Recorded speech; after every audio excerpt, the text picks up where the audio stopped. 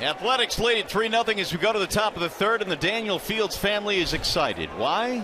Well, because Daniel now has taken over in left field for Yoenis Cespedes. It'll be his first appearance in the major leagues. He was called up a couple of days ago, and Fields now has taken over in left. Of course, Daniel Fields is born right here in Detroit. Stephen Vogt will start things off. Looks at ball one.